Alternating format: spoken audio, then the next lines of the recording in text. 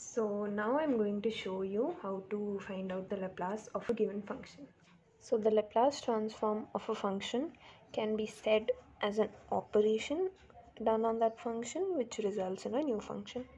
So here, if our function is f of t, the Laplace of f of t will be nothing but integration from 0 to infinity e power minus st into f of t dt, which gives us a new function f in terms of s. Here s is nothing but a constant.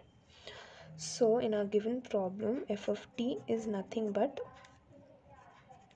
sine of 2t. So we'll replace it here in our formula.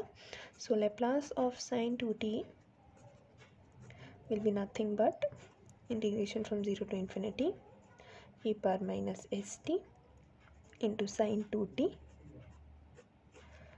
dt. So here we can see that there are two different functions and we need to integrate them. So we can use nothing but the by parts method of integration, which can be said as u into v dt if there is an integration something like u into v dt where u and v are separate functions in terms of t. Their integration can be written as u into integration of v minus the whole integration of differentiation of u into integration of v. So let us assume that the integration of e power minus st sine 2t is equal to I, excluding the limits. At the end we'll put the limits. I just find it easier to put the limits at the end. So let it be I. So by applying the by parts formula, we'll get u here is e power minus st, so we'll get e power minus st into integration of sine 2t dt minus differentiation of e power minus st will be nothing but minus s e power minus st into here integration of sine 2t. So the integration of sine 2t will be nothing but cos 2t minus cos 2t by 2. So we'll write that here. This integration will be minus cos 2t upon 2 minus s e power minus st. Again the same integration, it will be nothing but minus of cos 2t by 2. So it will give us, this thing will give us e power minus st into cos 2t upon 2 minus integration. We can take the s outside since it is a constant. It will be nothing but e power minus st. We can also take the 2 outside, cos 2t. Now you can see there is one more integration for which separately we will have to apply by parts formula. So we'll do that here separately. E power minus st integration of cos 2t will be sine 2t upon 2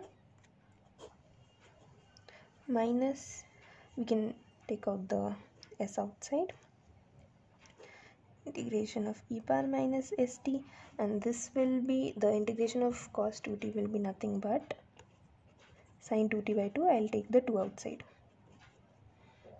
I'll write it properly. Yeah, so we can see that here this thing is nothing but I from which we started. So I'll replace this thing with I. So this will be this. I'll replace this whole thing over here. So now I just replaced the integration of e power minus st cos 2t by this thing which we got in the previous step. So now here, which is equal to I basically from the starting we took. So now taking this term this side, I'll get, and taking I as common, I'll get nothing but 4 plus s square by 4 should be equal to minus e power minus st into cos 2t by 2 minus s into power minus st sin 2t by 4. So in the starting we did not put limits, so now we'll put the limits. So our t is from 0 to infinity. I put the limits because our Laplace transformation wanted that. So now at the end I'm finally putting the limits of t from 0 to infinity. So 4 upon 4 plus s square will be as it is. Now while taking t as infinity, let's check this term. Here there is cos 2t. For whatever value of t there be, cos 2t will result in values from -1 to 1. So we'll keep that aside. When I put t as infinity in this term, e power minus st, you can see that this minus st will be nothing but minus infinity when I put t as infinity, and e power minus infinity will be nothing but 0. It will be tending to 0. So this whole term will become 0 when I put t as infinity. Why? But there is one condition for s. S should be positive, because if s turns out to be negative, this whole term will become e power infinity, and this term will then be infinity, and hence it won't be solvable. So we'll put the condition on s that s should be positive. So here this term will be 0. Again, putting t as 0, same thing. Sin 2t will be nothing from -1 to 1, but e power minus st, given that s is positive, will tend to 0, and hence again this term will be 0. So it is again 0.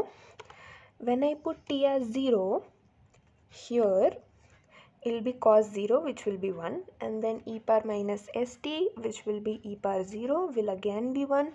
So it will be nothing but 1 upon 2. And here when I put t is equal to 0, this term will be 1, but sin 2t will be sin 0, which is 0. So again this thing will be 0. So finally what we get is 4 upon 4 plus s square into 1 by 2, which is nothing but 2 upon 4 plus s square. So finally the Laplace of sin 2t, after putting the limits and all, doing all of that, will result in this thing, 2 upon 4 plus s square, and our condition was s should be positive. So this is how you find the Laplace of a given function f of t. Here f of t was sin 2t, and that's how you do it. Thank you.